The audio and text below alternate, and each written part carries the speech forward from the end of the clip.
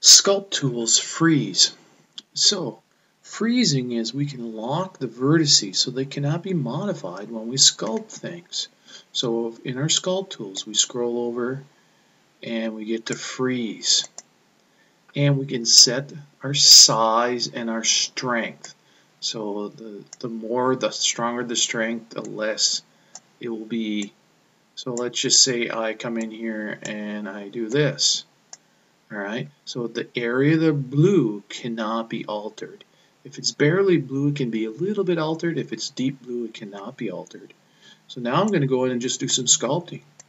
And I'll just draw a line right across. You see that it cannot sculpt in the blue areas. Where it's deep blue, it doesn't sculpt. Or a little bit of blue, a little bit of sculpt.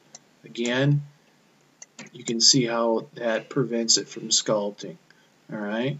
So if I just want to cross here, so boom, you can see how the blue prevents it from sculpting. Alright. Now, how do we get rid of the freeze? We go up to Edit, and we say Unfreeze All. And boom, we get rid of the freeze. So, also I can come in here, and I can go over here and say Freeze. And I'm going to go get out of there. Hey, I'll say freeze, and I'll do this, boink, boink, and I can go up, and I can go over here, and I can invert the freeze. So it'll flip-flop it, so that will allow me only to model in the invert of the freeze.